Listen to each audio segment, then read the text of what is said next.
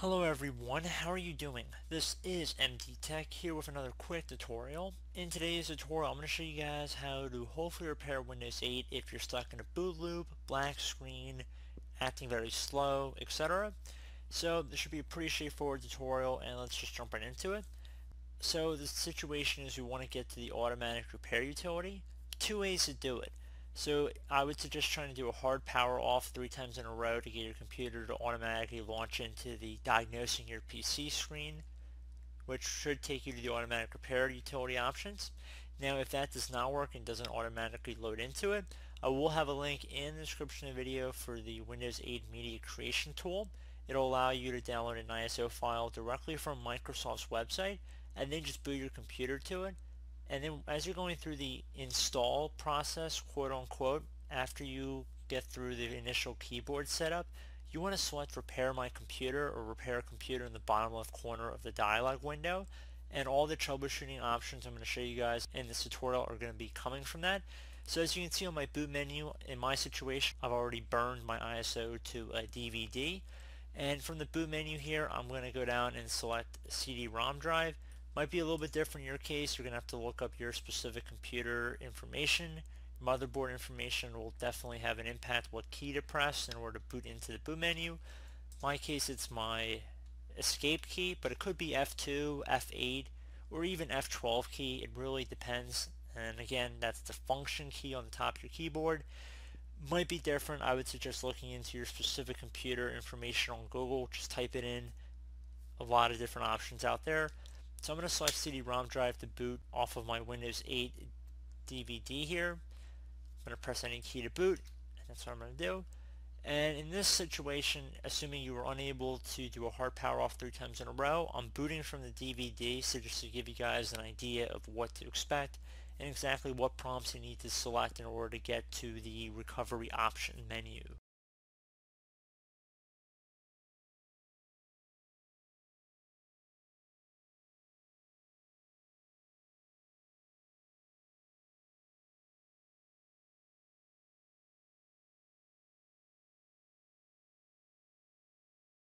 Okay, so from the Windows setup screen here, again, set up your language to install, time and currency, keyboard format, select next.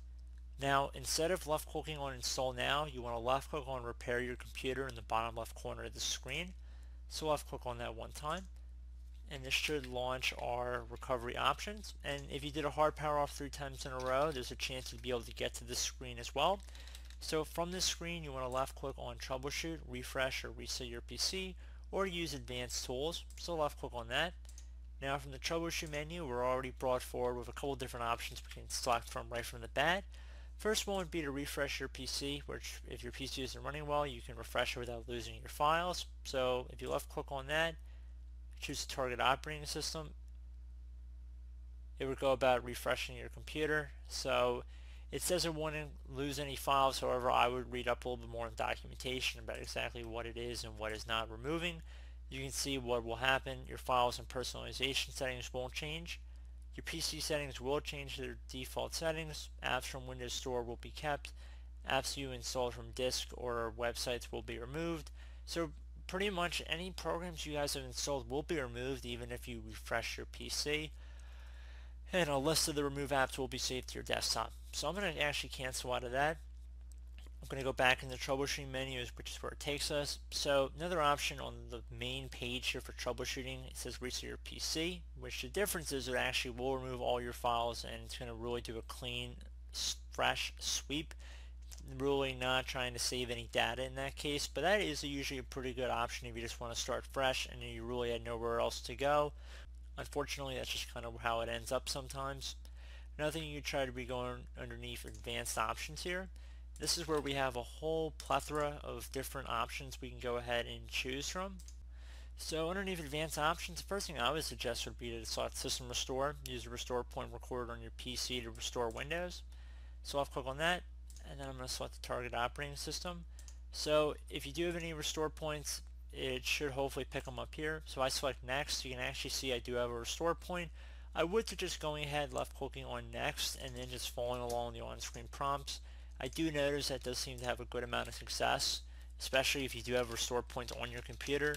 definitely try that first. It's probably a good shot that you're going to be able to get back to a pretty normal state.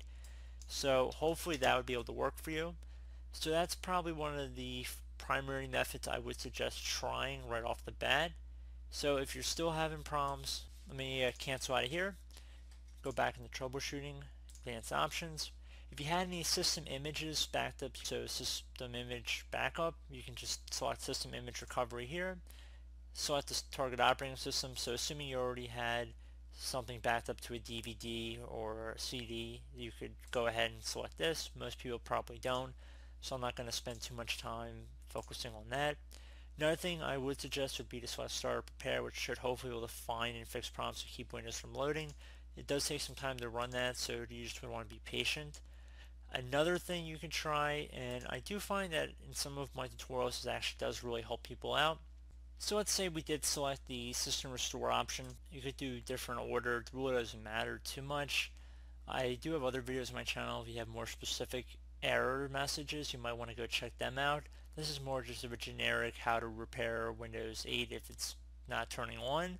And again, when I say not turning on, I mean that the power is on, it's not booting into Windows. So choosing target operating system, I'm going to select Windows 8. And I'm going to go ahead next. And then I have the system restore point like I showed you guys earlier. I'm going to select next here. And then I'm going to finish. It's going to say once started, system restore cannot be interrupted. Do you want to continue? System restore cannot be undone until after it has completed. If system restore is being run in safe mode or from the system recovery options menu, it cannot be undone. We are doing this from the system recovery options menu, so just keep that in mind. I'm going to left click on yes. Just give it some time to run. It will take some time. Please be patient.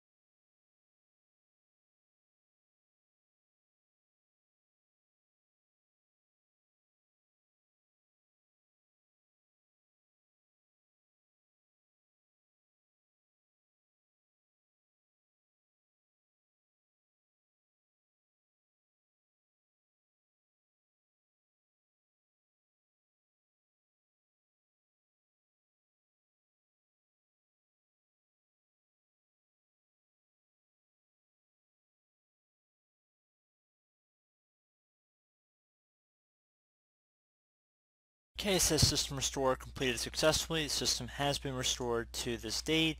Documents have not been affected. Click restart button to restart the computer. I'll go and restart here.